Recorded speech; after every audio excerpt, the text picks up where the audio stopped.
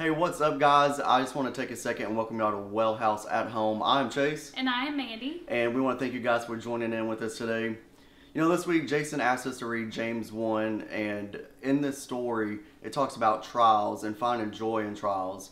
And as we discuss it with each other, you know, we have faced some trials in our lives, and we just want to share some of those thoughts on what we've experienced. One of the trials that I've experienced in the past was graduating college and trying to find a job. And in that 2-year span of not having a position, it was very hard and frustrating, and I didn't understand what God was doing in that moment. I was just angry, and I finally got a position at a school in Gallatin, and it's really the things that I learned there and the people that I met at that position that I worked at for 3 years really kind of set me up for the job that I have now. And in those moments, I didn't understand at the time, but I was learning a lot of things and meeting a lot of people that ultimately set me up to be successful now at the position that I have. And so now I'm close to home, and I'm at a school that I love, and I enjoy teaching, and I think about those times when I had just a small number of kids and could do really, really fun lessons. And so that experience was, it was hard and it was a trial, but I found the joy in it. And I found many people that I still speak to today.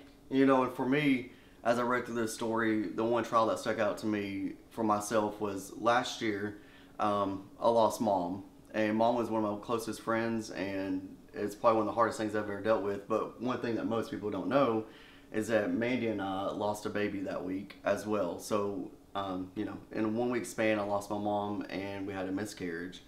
And it's probably the hardest thing that I've ever dealt with. And in the midst of it, it seemed like our world was just coming down on us. But looking back, I can see the joy that we experienced in that, because God surrounded us with people who told us stories that made us laugh, and who cried with us and loved on us and hugged with us, and just showed us what it means to have community and family.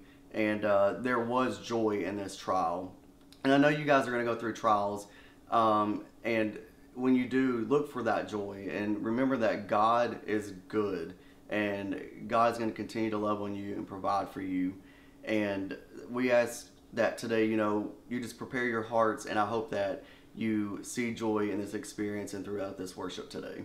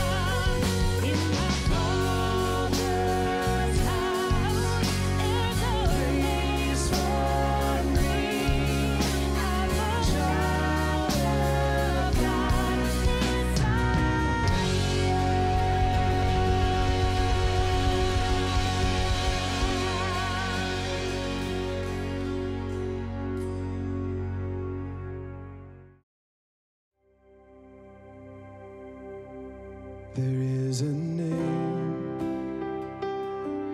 a reigns without contention, whose power can't be questioned or contained. With humble fame, he rules the earth and heavens. His glory knows no measure or refrain, and it's bursting past the borderlines of space. Jesus, enthroned upon the praises of our hearts.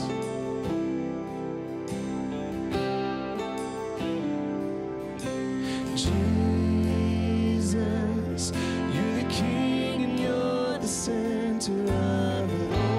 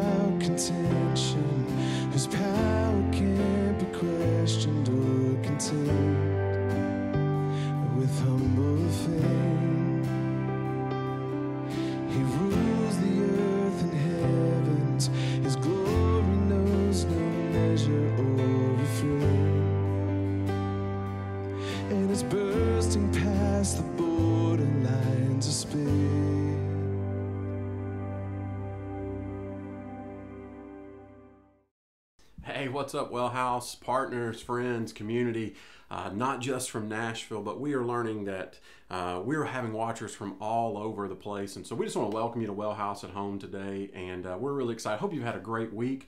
We're excited to hear we're starting a new series today called Life Hacks. And so we would love to create some interaction over the next few weeks. And so we would love for you to drop a note or a comment on one of our social media links sharing your favorite life hack. All of us have those kinds of life hacks, and we would love to just see kind of what is on everybody's list. So let me give you one of my favorite life hacks, and surprise, surprise, it has to do with shoes. For those that don't know, I'm a huge shoe guy. And so one of the questions I get all the time is, how do you keep your whites so white? And if you're not a shoe person, you don't understand this, but it is super important to keep the white. And so if somebody steps on my toe or you get caught out in the rain, there's just gonna be times you gotta get home and whiten these babies up. And so one of the things I do, and so I'm gonna give you my life hack on that. Here's all that you need to make this happen. You need an old toothbrush. You're gonna need some toothpaste. You're gonna need some just plain old baking soda, and then here's the special ingredient. You're gonna need some good old-fashioned dish soap. And so what you do is you mix all these things together with a little bit of warm water, take the toothbrush out, and you begin to work on those spots that got smudged. You can't have that smudge. And then you're gonna wipe it off with a little bit of a damp rag, and boom, whites stay white. We love these little life hacks, and all it is, it's just dish soap, baking powder, and toothpaste. But it's these moments where something that looks really difficult becomes way easier because we were introduced to something, we call them life hacks, that makes life easier. Can I tell you that there are life hacks when it comes to spiritual things? There are life hacks when it comes to financial things, relationship things. There are these life hacks that God sprinkles through inspired writers all throughout the scripture, all throughout the Bible. He sprinkles in these life hacks. And one of the biggest life hack givers is a guy named James. If you don't know anything about James, James was the brother of Jesus, and so he was one of the leaders in the early church. And so he writes this book or a letter to some people that he says, hey, I want to give you some life hacks, some real practical advice. I want to give you some wisdom about how to handle things differently, how to make decisions differently, how to handle moments differently. And so over the next few weeks, we're going to look through James and see what life hacks we can kind of put in our tool belt to keep things white, so to speak. And so in James chapter 1, James writes, he says, "Consider it pure joy, my brothers and sisters, whenever you face trials of many kinds, because you know that the testing of your faith produces perseverance." So life hack number one has to do with trials. And I don't know about you, we're living in this world right now. How many of you are under some sort of pressure right now that you would consider a trial? How many of us, past or present, have dealt with these moments in life where you go, I really wished I knew something or knew someone that would alleviate some of the pressure right now, that would alleviate some element of this trial right now? How many of us live in this world right now where you go, I would take anything to make this moment easier? And James is going to unfold some things that says, hey, you want to know how to deal with trials? Well, here's the life hack. Consider it pure joy. But there's something that doesn't set well with that. You're telling me that the life hack to dealing with my trial is just to consider it joy. And so I get asked all the time when I tell people, kind of this, when we have this sort of discussion, how's that even possible? I mean, I'm in trial, and the opposite of trial is joy. Those things don't go together. Well, can I tell you that before we dive into this, and we're going to get there next week on James 1, I think there's something we have to do to turn inward to adjust, if you will, the focus or the lens of our heart. We have to have a different perspective when it comes to our heart. So what I want to do today is I was given something a while back by a guy named Kevin Myers that really shapes the way that I think about these things, and I think it will for you too. But it's almost like the manual to the life hack. In order for us to fully benefit from James, in order for us to fully benefit from some of these tough teaching moments where Scripture really goes, I'm not sure that's possible in the circumstance or in these moments, there's got to be an understanding or a baseline to what it is that's going on, or what it is that's going on inside of us, in order for us to be able to not only interpret or get through, but to really benefit from these moments. And so Jesus was kind of a guru of laying out what it is that exposes these perspectives or exposes these moments or the quality of our heart. And so Jesus would tell stories. He would tell these things called parables. And it's just a story with kind of a spiritual truth, or maybe sometimes it's a relational truth or a financial truth. And it was moments where there was self-evaluation that led to something that would cause us to make a decision that would be greater, that would benefit us more in whatever it is that we were dealing with. And he tells one of these in Matthew 13. It's the parable of the sower. And so it's about a farmer who goes out and he begins to scatter seed on soil. He just kind of throws seed out. And Jesus says that the seed, which represents God's truth, it represents some fundamental truth that cannot be avoided. He says it scatters over different kinds of soils. And he points out that there are 4 different kinds of soil that it hits. And these represent the 4 different kinds of hearts that are found in people. You, as you see today, you will fit into one of these 4 categories. Your heart, your soil, will be represented in Matthew 13 in one of these 4 places. And so what he does is he describes the first soil as this. He says that the first is a hard heart. And what they do is they reject any seed, any of God's truths that are thrown to them. In fact, they reject God in general. It's just this moment where the seed is put there, but it's not needed. It's overlooked. It's trampled. It's brushed aside because there is a rejection. Then the second one is a soft heart. And what happens there is that it receives the seed and begins to grow. And I would attest that the next are also soft hearts. They also receive the seed that is there. Then Jesus describes something. So he describes that there are 4 hearts. There's the hard heart. There's the soft heart. There's the weed heart. And then there's the fruitful heart. And so then he says that something is going to come that is going to determine what happens next. He says that in this, there's going to be heat, or what we're going to call pressure. That heat is going to come and bake down on every single one of these. And every category, it doesn't matter if it's the one that rejects God and his truth, the ones that receive are all going to feel some sort of pressure. Now, at this point, here's what you need to know. It's the same seed that is being sown on every single one of these. But the response to the heat, the response to the pressure is different in every single one of these. So in order for us to be able to set up the trial part of this and how we're going to respond to it, we got to know where we're at on this. And so here's what we get. In the hard, rejected heart, the response is going to be this. When we feel pressure, I serve me. The hard heart says, I serve me. It's this concept that all people are good people, and therefore if something bad happens, it must be God's fault, so I'm going to reject that. Or there's just an overarching rejection of God in general. And so at the end of the day, all my decisions, my response to the pressure is I serve me. So I'm going to take care of myself. I'm going to make sure that I look to myself in order to kind of navigate whatever it is that I'm feeling or pressure at the moment. Now, the soft heart says this. It says, it's that moment where it says, God serves me. Now, you got to remember something about this one too. This is a spiritually shallow. That's the way Jesus describes this, that it is received, but it's shallow. The roots don't grow very deep. And there's a couple of different reasons for this, mostly surrounding time. What happens is sometimes we haven't been in a relationship with God very long. We're in these moments where we're new to faith, we're new to following Jesus, and our roots just haven't dug very deep yet because of time. Then there's others that fit into this category still because they've not done anything with their time in order to spiritually discipline themselves to grow their roots deep. And so as a result of whether it's new or whether you've been in it for a while and just haven't done anything to deepen, you find yourself in this shallow space. And it's this moment where you begin to say, well, God serves me.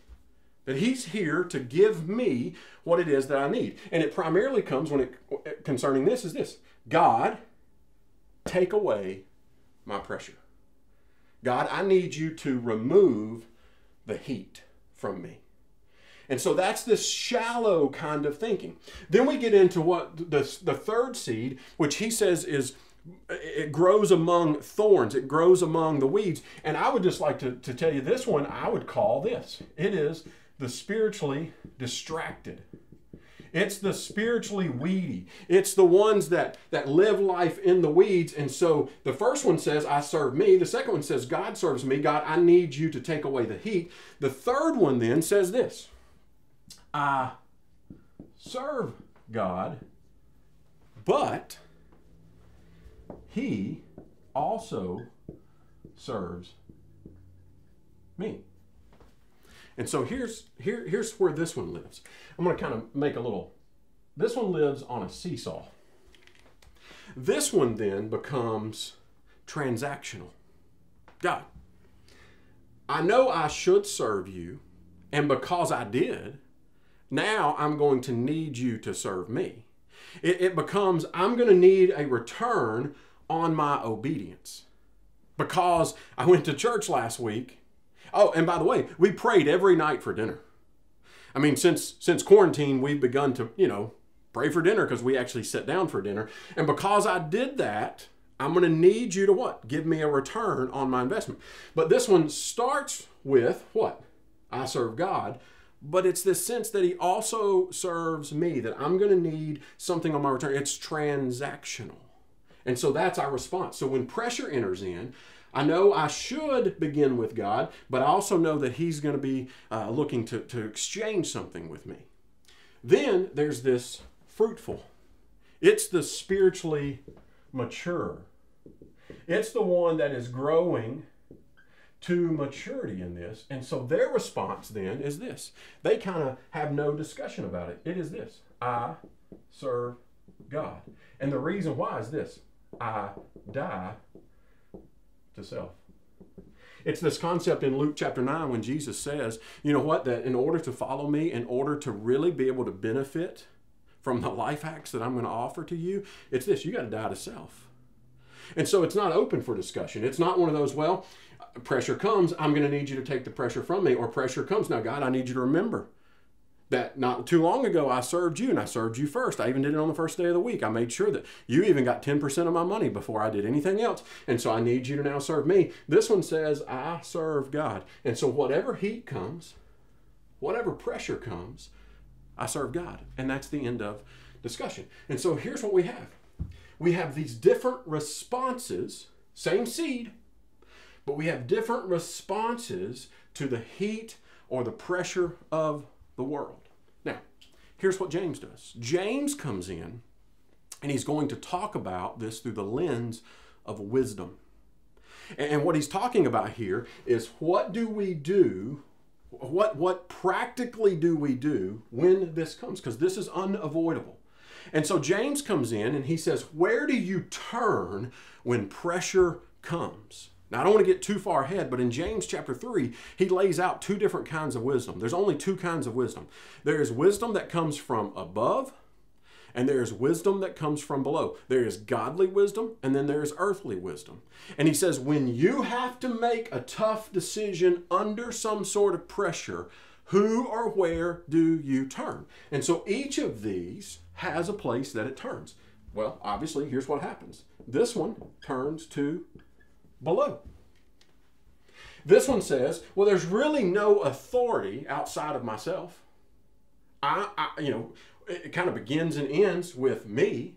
So therefore, whatever I think, or you might have some people that you kind of invited into your circle that you consider wise, not in a godly way, but just consider wise. And so you kind of take counsel, but at the end of the day, You look for hacks. You look for decisions to be made based on this earthly sense of wisdom. And so here's what happens. It starts with me and it ends with me. All my decisions start with me and they end with me. I am my own source of wisdom. The second one, this may shock you, this may surprise you, I'm going to tell you also is a below wisdom. And here's why. Because it starts with God, it mixes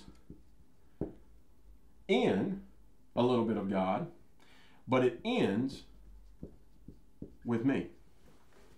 It ends with me. So it starts with me, it mixes a little bit of God, and it ends with me. Here's why. Because we've not been, based on time, we've not been out of the world for very long. We've not submersed ourselves into living completely under God's reign or under His truths or those sorts of things. And because we're still shallow, we still have a good sense of the world around us. So this is where we begin to take polls.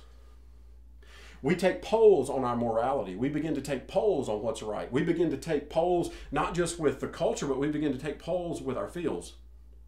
Well, I mean, that feels, and so I start with me. I need God. What? I need God to serve me under the pressure. So it starts with me. I'm going to mix in a little God. Well, I know I've been kind of starting this faith thing, and faith says, that I should consider it joy. But, I don't know. At the end of the day, I've got to look somewhere else that is comfortable to me in order to what? Figure out how to deal with pressure, the decision I need to make. The wisdom comes. And so it's still this below type of wisdom. Then we move to that third soil. Here's what we get. It too is a below. That James says, as Jesus lays these out, James is going to say, that, you know what? The pressure of the spiritually distracted, the wisdom is still going to come from below. And here's why. It starts with God,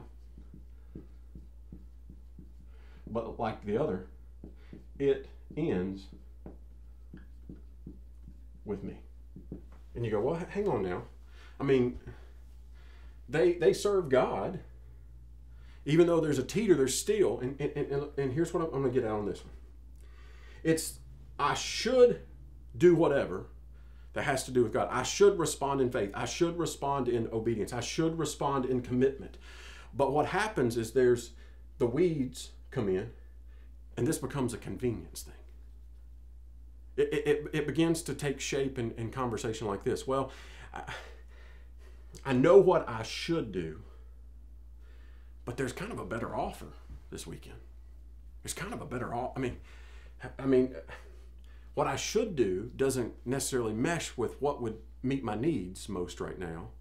And because we spend so much time living in the weeds, we spend so much time living for the world, we spend so much time chasing after the world, we spend so much time pursuing what the weeds offer, that at the end of the day, you know what ends up? Jesus says this, it chokes out where you start. That at the end of the day, these needs and these things that I want and these things that I've been taught to pursue and the things that are important, even though I've been introduced to God and I know He's supposed to be most important, I know what should happen, it chokes these things. And so again, we find ourselves still looking to the below for our wisdom. And then there's this. They look what?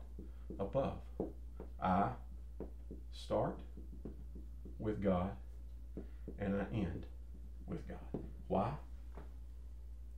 Because I died to self. I died to self. And when I understand that I serve God, when pressure comes, I'm going to look for my wisdom from above, meaning that I start with God, and whatever happens, I'm going to end with God. Let me play this out in a practical real quick. Let's just take weekend church. Let's just take Sunday. And while I get that attendance may not be the end all, it's just the example I'm going to use. So here's how we do this. Do I go to church or do I not go to church this weekend? Well, obviously here, they're the critic, they're the skeptic. They have no time for it, so no. This one. Well, I'm going to go, but what? It's here to really kind of serve me. And so I'm going to go, and I'm going to go with the attitude that I need to get something out of it today. So God, I'm here. Now do something for me. These are the people that leave at the end of service and go, I didn't really get anything out of this today. I didn't really like the songs, and I didn't really show up to serve or do anything. I don't know. It just didn't. It didn't. I don't know. It didn't spark me in any way. And they're spiritually shallow because, again, it's this concept that God serves me, therefore I'm going to start with God, but it's going to end with me. These are the people that says, well, I'll go. I know I should go, but I have a decision to make because there's also something else. And so these are the people that have the same conversation every single Saturday night. Do I go? Do I not go? Hey, what do we got on? Okay, we got a decision. And it's questions that they should have moved on from, but they haven't. Why? Because they're still in this mode of where I know I serve God, but I also, I don't know, there's a convenience factor in it. And then this one says, no, I'm a committed person. And not only am I going to go, I'm going to serve and I'm going to give and I'm going to do everything I can to make this not about me. I'm going to walk in and know that, you know what, I may or may not like or I may not, get something, but you know what, it's about honoring God. It's about committing to God. It's about me submitting myself underneath the lordship of God. And so just in attendance, which again, I don't want to make too big of a deal out of, we begin to see these take real life shape. The way we look at this begins to affect our decision making. The way we deal with this, not only in a very practical, real attendance kind of way, but these heavier things of pressure, they begin to determine the perspective in which we begin to navigate these things. And here's why. It all has to do with this, the goal of life. The goal. And I'm going to attest that the first three, while very distinctly different, what's going to happen is that the goal is going to look very similar in all three of these. And here's the goal. The goal is to try to live free from pressure. The goal is to live free from pressure. The first one says, I'm going to do whatever I can within the concept of me to figure out how to live life on my own, using my own wisdom to live free from pressure. This one says, God, you're here to serve me.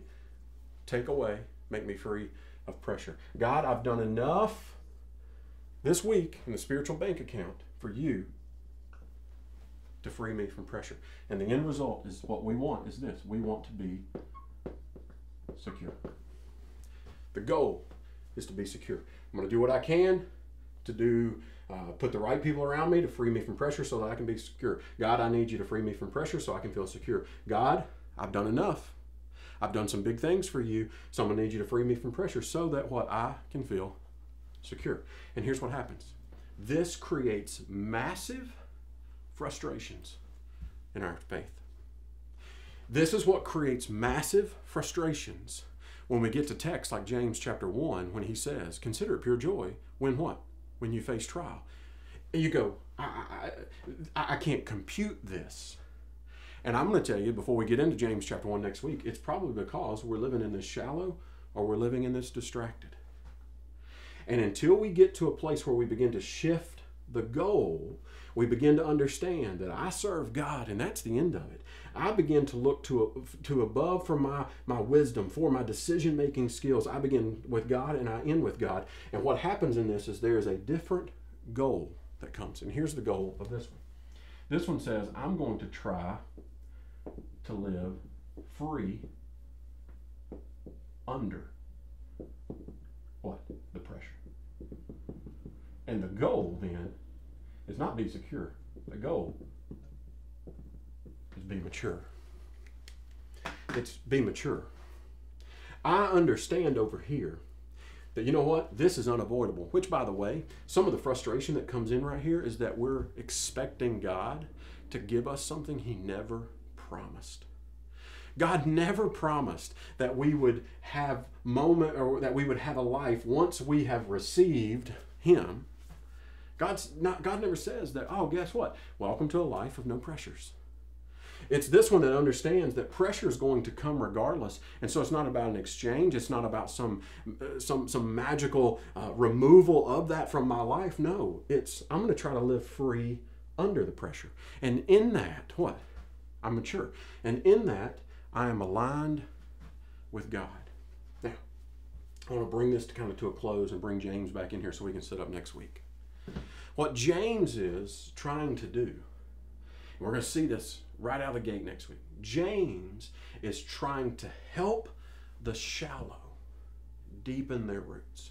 See, and the thing about these soils is you don't have to stay here. You can progress through these things.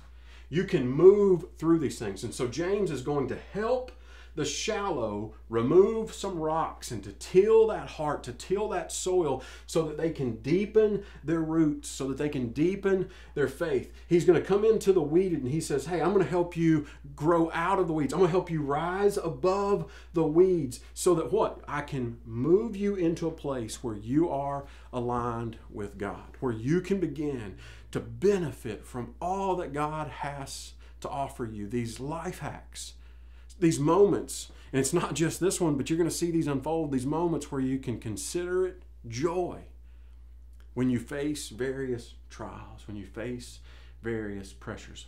But I'm afraid we can't digest James fully.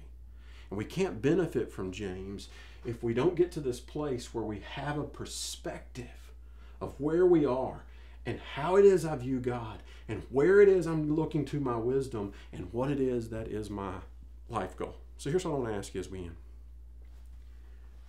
Where are you?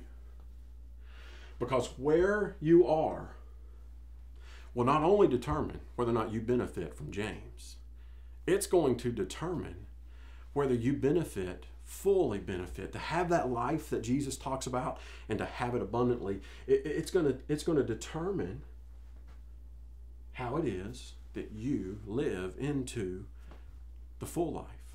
And so I just want to encourage you to think about this week and begin to pray over this and say, okay, God, I realize I'm right here, but I'm ready to go deeper. Okay, God, I'm right here. And you know what?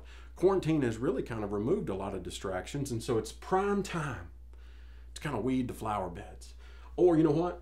I'm spiritually mature right now, and I'm going to continue to grow as deep as I can, but I'm also going to reach back into here and help others grow, not so that they can, be where I'm at, but so that they can join me in the life that God has called me to. So I'm so excited about unfolding James underneath this, and I was just so excited about sharing this with you. I know it's a little bit old school and kind of kicks back to some classroom, but this, I think, will shape the way we read this beautiful book of James, and I'm really excited about it. So shoot us some questions, shoot us whatever it is that you would like to maybe talk on or talk with us about, and we would love to, again, begin to shape and give you some life hacks that I think is going to help not just in this season of quarantine, but will begin to help us unfold what God has for us in all seasons of life. Pray with me. Father, we just want to say thank you. We want to say thank you for being a sower of seed. God, I'm grateful that as you walked through this, using this parable for our prayer, God, I'm grateful that you didn't see the dry soil and didn't throw anything. God, you throw it out there for all of us. You don't look at the condition of our heart and then decide whether or not to throw seed. You throw it. And so I'm grateful that you love me enough, you love humanity enough to just cast seed, to cast your grace and to cast your mercy. And so, Father, I pray over these next several weeks as we work through James that you'll soften our hearts, you'll till our hearts, that God will till each other's hearts so that we can begin to not just receive these things, but God, we can begin to grow these things deeper. And so, Father, our goal is maturity. Our goal is not to live pressure-free. Our goal is to live free under the pressure. So, God, help us to do that. We're looking forward to what it is that you're going to do in our lives and the transformation that will come through this beautiful book of James. We pray this through your son's name. Amen. You guys have a great week. Thank you for joining us today. A couple of things before you go. Number one, stay connected. Stay connected with us and stay connected with others. The one ways that you can do that is follow us and to like this video.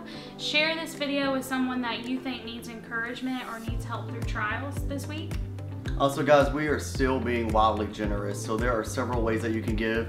You can go to wellhouse.church/give, or you can text wellhouse, all one word, to 77977. And we will see you cool cats and kittens next week.